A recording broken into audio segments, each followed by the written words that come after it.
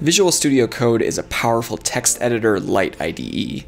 And in this video, we're going to talk about how you can set up VS Code for Golang development. We're going to talk about installing necessary tools, the gopls language server, debugging your Go code, and a lot more. I'm John, this is johncodes, and as always, links and timestamps for everything in the descriptions. Make sure to like, comment, and subscribe. And without further ado, let's go! Now, first off, let's make sure we have the right tools installed. You'll obviously need VS Code, which again is a lightweight IDE configurable text editor. And here we can install VS Code for whatever operating system we have. For my case, it is Mac.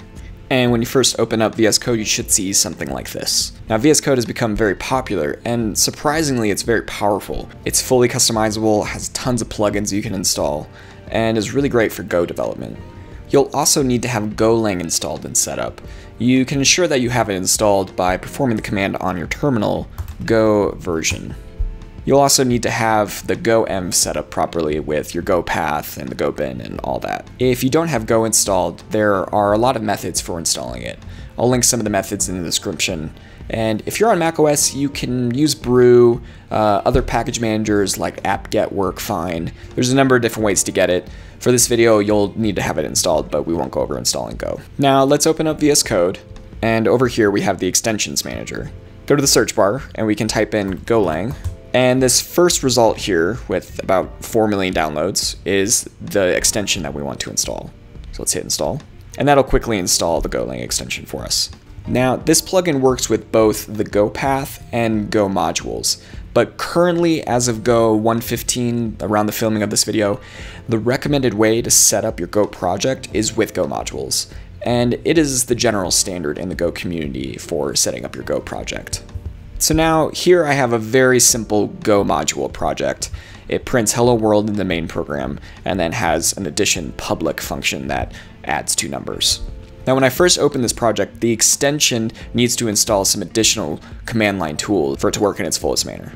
You can either hit the install all notification here, or you can also hit Command-Shift-P to open the command palette, and then type go install, and you want this first one, go install update tools. And I recommend clicking this box here to install all the tools, hit OK, and a prompt will open where it'll install all the packages and all the tools necessary for the Go extension to work. If you ever have any problems with these extensions, usually the best thing to do is reinstall the extensions with that command palette command I just gave you. So now, once all those tools have installed, you can see this message here, all tools successfully installed, you are ready to go. So let's get into a little bit more about the configuration of this extension. The preferred way to set this up is with the language server, especially if you're using GoMod. The gopls language server is preferred as it is a single running server on your machine that provides language features that would typically need to be accessed through several different command line tools. So in general, the language server is much faster, it offers more features, and it includes best-in-class GoMod support. At the time of this recording, the gopls language server is currently in alpha state and not considered stable, but in my experience, it provides the best support and the best way to work with Go code and VS Code. Now, by default, the language server is off, but we can change that with some of our preferences. Again, let's access the command palette with Command-Shift-P, and then type in preferences, and this first one, open settings JSON. And this will open your settings for the entire VS Code. Now, mainly what I'll be referencing here is the VS Code setup from the Golang tools page. And this is an up-to-date documentation of how you should set up the gopls server with VS Code. And this snippet right here is just a fine snippet to get started with, and this is what I'll be referencing. The link for this is in the description. So now first what we want is the Go use language server, and we want to set that to true. Setting that to true will access the Go language server on your machine, and this enables better completions and code sense within VS Code when working with Go. And we have the language server experimental features. I've set these all to true for formatting, diagnostics, and linking. I've set those all to true. Now, you might get some errors like this from VS Code itself saying that this property doesn't exist, or it doesn't work, or the Go extension doesn't support this. Now, the official documentation actually says that this will still work. You might see some problems, but at this point in the extension's lifecycle, that's just fine, and you can still use those features inside of your settings. Next, I have some more general Go settings, some code action on save. These are just things that I find useful, where it won't format on save, some other things that are just by your preference. Now finally, the Go Please section, which is the actual Go language server. We want complete unimported, and this will actually get us packages that we have referenced but that haven't been imported yet. And then deep completion, and this will enable us to access deeper parts of code that we're vendoring or using in our packages. So again, the link for this is in the description. This is probably the most useful document right here for configuring VS Code with the Go language server and for any other things that you need. So let's see this in action. We can do a lot of things like hover over to get some documentation. We can use F12 to actually go into definitions of functions. So if I hover over print line there and then F12, that'll actually take me into the actual definition for this function, print line. Get out of here. Now, if you're following along, again, the main function for this program just prints hello world, and then the package also has an exposed addition function that just adds two numbers together. And we have a test function here called test addition, and this actually checks that what is returned from the addition public function is true. So 2 plus 2 should equal 4, if not, it fails. And one of the really cool things about this extension is that we can actually run the tests directly here from within the file in VS Code. So if I hit run tests, and we can see that it completed and it's okay. And we can actually see that fail. Let's just add an additional number here. Save that, go back over here, rerun the test. And it fails because it expected it to be 4 and I added an additional 1 in there. So super simple program, but this illustrates that we can actually access a lot of testing features right within VS Code. Now again, the command palette that we can access by Command-Shift-P is super powerful. If you type go and then colon, we get access to all kinds of different features. You can go to the test file and that'll actually rerun the tests. You can restart the language server, toggle test coverage. It offers all kinds of different things here. Now, if you actually want to build a binary and run your code, I think the best way still currently is probably with the command line. So here we're at the command line and we can do go build main.go. And that'll give us a binary here called main. And this is still probably the best and easiest way to build your binaries. Now let's talk about debugging, another really useful feature in VS Code. You'll need to have installed something called delve.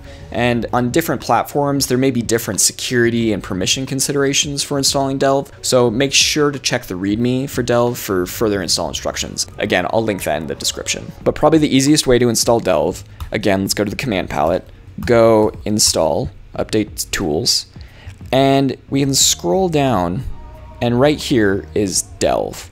Now, if you had just clicked all of them before, delve should have already been installed, but if not, you can click delve, hit go, and the output should install the delve go tool for you. Now, once that's done installing, you can go to the debug panel here on the left. Debugging is one of the most powerful features as part of VS Code, but first let's head over to our main.go and let's actually put a breakpoint right here on this line in the main function.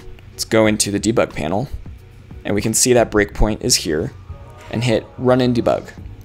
Now this dropdown will ask us if we want to use Go or some of the more experimental features as part of delve. The first one is just fine and it'll start running. And we can see that we hit that breakpoint right here and we can see any local, global variables. We can even see the entire call stack. Setting breakpoints throughout your code is a really powerful way to step through and find bugs and debug things. And all you have to do is have delve and set a breakpoint, hit run and go. This panel here will let us continue, step over, step into, step out of, replay, or stop. And we can just stop this here.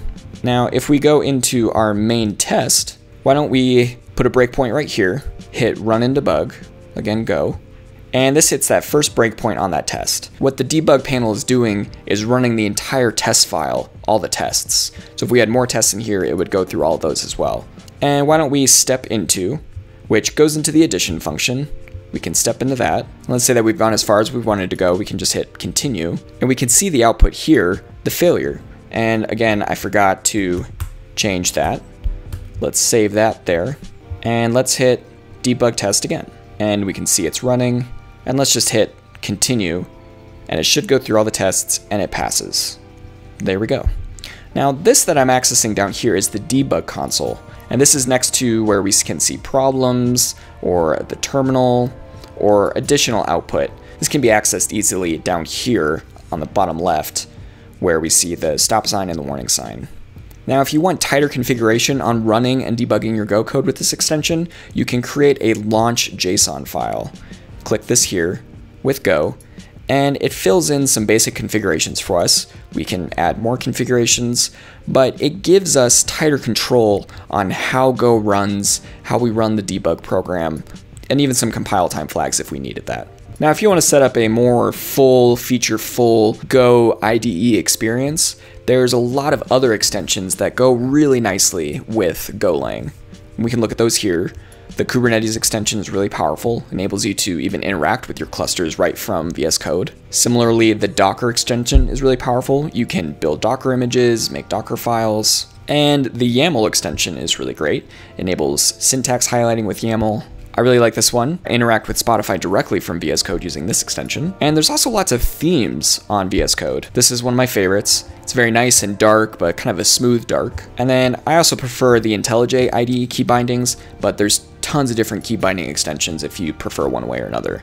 There's even a Vim extension where it turns VS Code into a more robust Vim-like experience. And finally, GitLens is really powerful for using Git version control. It lets you see history and file changes, all kinds of great stuff. Well, that does it for this video. Thanks for watching. Make sure to like, comment, and subscribe. Let me know what you want to see next, and I will see you next time.